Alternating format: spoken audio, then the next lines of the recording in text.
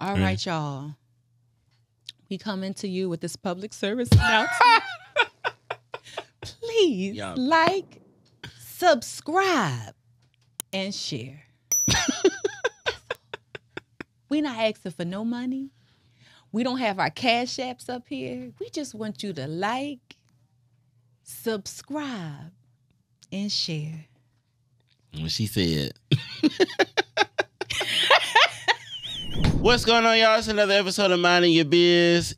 I'm one of your co-hosts, Dr. Black Wealth, and we have... Hello, it's Mrs. Fab Financial. Hype me up. Coming at you. All right. What's up? Listen, we talking about trust. That's right. Moving that money. Yeah. Protecting the money. Holding the money. Holding the money, right? Getting the trust fund kids together. That's right. Right? In the trust. I first heard that on Bad Boys. Oh, trust fund? Trust he fund was kids? like, what he said? Mike, I got real world stuff to deal with. My dad ain't leave me no trust fund.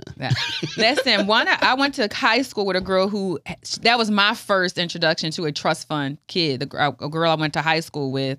Her father passed away when she was young, and she was getting super, super excited because when she turned 18, we were in high school, she got access to the trust. Oh. And so he released a certain amount of money to her upon graduating high school. Well, that summer we had a time. Do you hear me? She got her a drop top Volvo. I didn't even know they had such a thing. Or as a Saab. I think it was a Saab. It was white. It was drop top. Yeah. We had a time. Do you hear me? And did she build? You know her now? I don't. I hope she's not broke. I hope not either. Carly, that was my girl, the Carly girl. If you out there, that was the first time I heard trust fund, and I was like, I gotta get to that. I mean, but right, where is that? How do you get to that? It come with a little pain.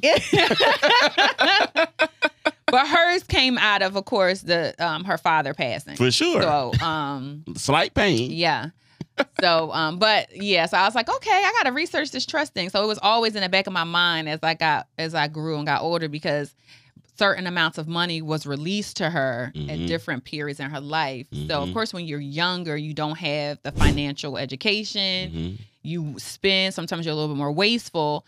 But I feel like up until my mid-20s, I still was in contact with her. And I think she moved to Texas or something. But money was released to her throughout periods where I feel like it was able to sustain and give her a new jump start when she kind of screwed up or something. For sure. But yeah, that was my first introduction to trust fund. No, that's a good story.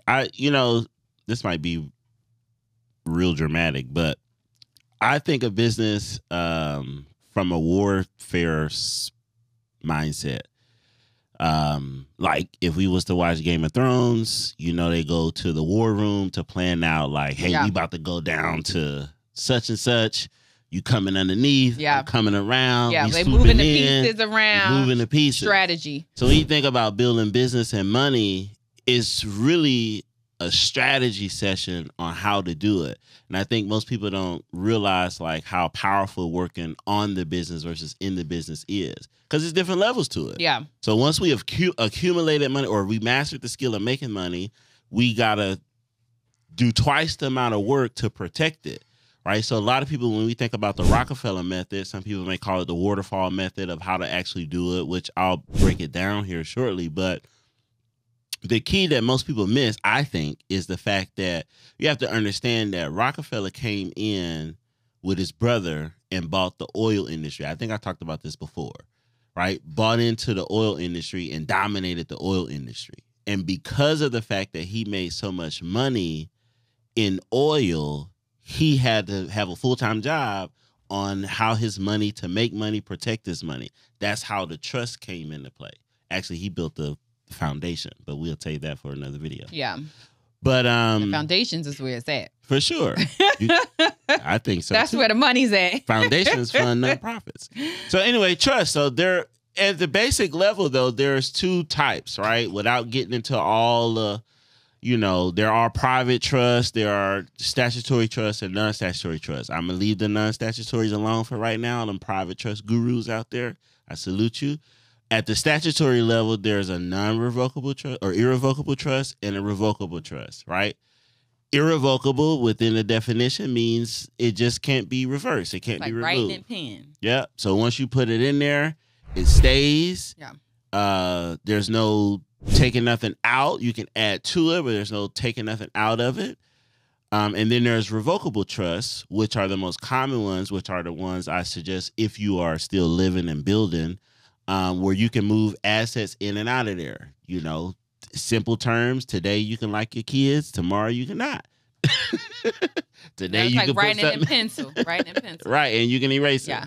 I like For that. sure. It's like writing in pencil. Or I'm going to scratch it out. Yep. I'm going to take it back. But the trust is another way that you can, of course, pass down wealth. It's estate planning. It's all the things that you want to protect what you have in a way that the government is not in your business, right? It's almost like a seamless way to protect, a seamless way to pass down wealth without pulling back all the curtains for everybody to know what you have going on. And it's like a policy and procedure on how you want certain things done if you do pass, right? So it's very directional. It's very instructional. Like when you talk about the war chest, right? When we are strategizing about what does this look like? And I think that a lot of families don't do that, right? It's like, hey, this is how we got this. This is what we have. It's not a secret. How do we maintain this? How do we grow this? Let's put this in the trust. Like, not only do I have a will, but I'm going to also put that in the trust along with my assets, my charity, how I plan on passing this down. So I think when I was looking up trust even more, I realized like, oh my God, it was so many different types of trust. Like, it's not a one size fit all. You get multiple trusts, right? It's not like, oh, I just have one for this or one for that. You can have multiple different types of trust depending on what you're trying to protect, what your goal is. And I think that's the key thing. What are you trying to do, right? Are you trying to shield from legal implications? Are you trying to save on taxes? Are you trying to pass something down to your children? Is it about secession out of the business? Like, what is the purpose of your trust, right? And so it does take strategy, thinking, and planning. So for sure, I'm glad you said that, because what you really want to get out of that is the primary focus of the trust at its core is to pass down assets from one generation to the next. You name a beneficiary, right? And so outside of everybody who's trying to let me set up the trust to own the business and this, and this, the primary focus of it is to pass down assets from me to my children, to my grandchildren, etc. That's the primary focus of it, right? So trust, revocable, right? I said, hey, let's build a revocable trust real quick. On a revocable trust, we set up a revocable trust as private, right? Just like you said, we keeping it outside, people outside of our business, especially the government. Or I don't want to say especially the government, but also the government. Yeah, for sure. It could be also the people. Yeah, people who are trying to sue you, people who want, it could be anybody. If I own a lot of stuff, it keeps my family out of probate court. Yes. Right. So if I have, you have heard all the stories. I want to say like Aretha.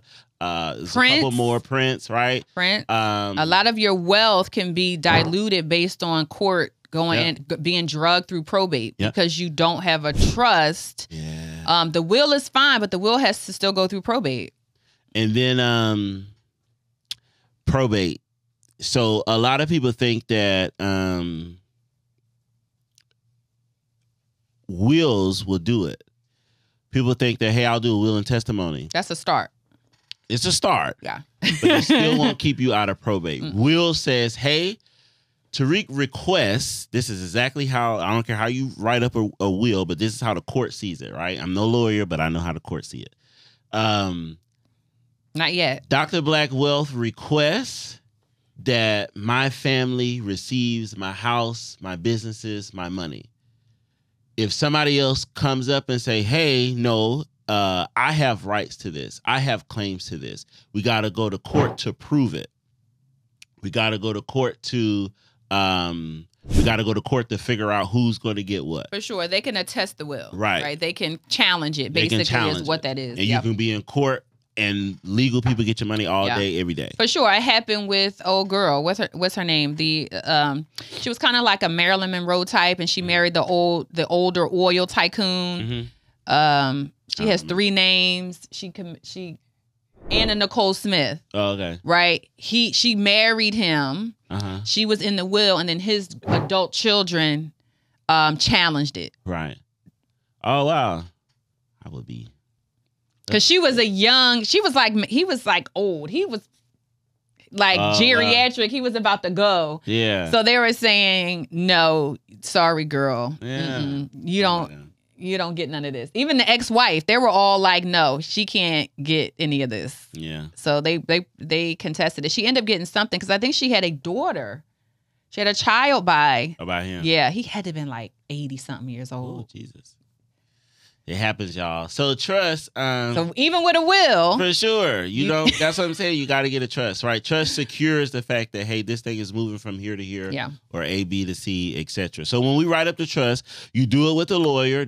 If you ain't set it up with a lawyer, I question how valid it is, right? So do it with a lawyer. Yeah, it's contractual. To write out, right? It's a contract, so you get to write out what you want. You'll say stuff like, hey, in my trust, my beneficiaries are my children and my heirs, right? Which will confirm your lineage, your great children, your grand, all that type of stuff. And you'll say, hey, we're going to move. They're going to have controlling assets over the business, the house, the money. You can say, hey, at age 18, if something happened to me now, by the time I'm 18 or my kids are 18, they get a percentage of money every year. You can do it however you want to do it. You can say, hey, they get all the money right now. A lot of people might be like, hey, do I need a trust while I'm living or while I'm young? For sure, right? So in our trust, we got a plan for who says what and what happens to our children if in the event that both me and my wife pass at the same time. No, for sure. And money set up for them to accommodate, for me to accommodate whoever's going to take care of them. So my children don't lose a certain level of lifestyle that they might be. And they're not thrown into the right. And I'm not putting a financial strain on the person who's going to take care of my kids. No, for sure. Right. So those type of things, that's what it do. And you want to think about that. You do. Yeah. Things happen. You definitely things happen. Sure. Right. When should you set it up? Personally, probably when you start to think about it, right? I'm not going to be like, hey, at age 18, of course, the financial planner in me is like, set it up right now. Set it up as soon as possible. Get your estate plan together. Get life insurance, right? I think you should definitely talk about it once a year or twice a year, depending on whether you're single, whether you have children. But you definitely want to have this conversation if you have accumulated any type of money, right? Not to say that it's only for people with money, but I mean, it's kind of for people that have something to pass down and to lose, right? So but you can get life insurance, which will be something that absolutely. You can get life insurance for an inexpensive cost for a maximum gain. Absolutely. So you could do that as well. Yeah. But if you get life insurance on someone else, even if you're, I guess you definitely could put it all in the trust. Sure. No, for sure. For sure. Yeah. So I'm gonna give y'all before we jump. But I don't know if it's okay. Never mind. We won't debate that. I'll go a different way because it costs. We probably do a full episode on this when we talk about the foundations. For sure. Yeah. Okay. Okay. So to give you a little social media game. So here you go. Rockefeller. Here's how you can build up your empire. If I start a business, we make a lot of money. We got business, we got assets. Assets meaning real estate, investments, other business we might own, whatever charity. That looks like. Charity, right? You can give out to charity. All this stuff is owned in my trust. My trust owns it, right? I don't own it, so that means I'm just controlling it as the trustee, which is what I become. I have life insurance on me, my family, my whole family, children, everybody. Anybody that's named in the trust have life insurance. When we have life insurance, the beneficiary of the life insurance is the trust. God forbid my kids die young, the money we get from the life insurance goes inside the trust. I know at a certain point that I'm going to pass away. The money we get goes inside the trust. The trust owns the policy. You could get a whole life policy. So that means you could become your own bank, the thing that you hear about everywhere, right? Which means you can borrow from the bank. So what happens if I do that? I pass away, my kids got life insurance. Now my grandson is looking at us and saying, hey, I want to start a business. Yeah. We can give them a loan. We can give them a loan from the trust, which is basically from life insurance that says, hey, I'm going to give you this loan. This is what a loan. So it's terms and conditions with it. For sure. Return on investment for you to be successful. And you keep the money going, because we got to keep this money thing going. I can't be the person who you become, what's those people? The Vanderbilts. They had a lot of money and then they was priced out, basically. They withered away. Nobody in the family could keep up with it. I want to say his sons passed away. It was all kinds of stuff going on. Well, one, he's prominent on CNN now. Who won, what's his Silver name? Fox, they call him. He's a Vanderbilt. Yeah. I mean, He doing good now. They making money. He doing pretty good. He went to the best schools. For sure. There's money still there. There's money around. The Vanderbilts are not poor. They ain't poor. No. Right? But you hear like, hey, the Vanderbilts lost their money, right? Yeah. But that was, if you research, they lost a good amount of it, but they still have wealth out there. Freight industry. So, but that's what you do. Everybody has life insurance. No matter what time, day, or age somebody passed, the trust is funded. And then people are starting businesses. I won't be the only one who start a business. So either somebody's going to continue to run my business, or if you guys decide to sell it, the trust gets the asset. Now we're still investing. We're making money. We're putting money in places, things, right? And we keep it going. And that's how that's really what it is that you do. You think about the Chick-fil-A model. They know they welcome their every generation of their child or their children, their legacy inside of there. Everybody don't run Chick-fil-A. Everybody don't work in Chick-fil-A, but everybody has a percentage of ownership in Chick-fil-A. Those are things that keep the trust strong. It keeps your family lineage to last long. For sure. And I think even on another scale for people who even come into wealth, people who win the lottery, people who play professional sports, right? And you can also pay yourself out of a trust, right? To even keep yourself on a certain type of monetary or budgetary notion, right? So that, hey, you want to start paying friends and family, well, you can pay them out of a trust, right? You can create foundations for them, a trust or a foundation for sure when we have that conversation. But yes, that's another way that you can also establish wealth in your lineage by setting up how you want it to operate. So even if you hurt yourself or God forbid you pass, your trust can still pay out and do what it needs to do for everybody. Yeah. For sure. We hope this was helpful for y'all. A little wealth tip on trust. And make sure you like, share, subscribe. Hit that bell. We can't do what we do without y'all subscribing. We appreciate y'all for sure, right? We've been on this journey a little over 6 or 7 months, right? Something like that. Yeah. So we're being consistent. We've been loyal for you all, right? So if you guys like our videos, let us know. Leave a comment. Tell us what you think about trust. You start a trust, you got a trust, you get in a trust, you don't want a trust. Let us know. We'll talk about it. We'll see y'all in the next episode. Y'all don't forget to keep minding your biz.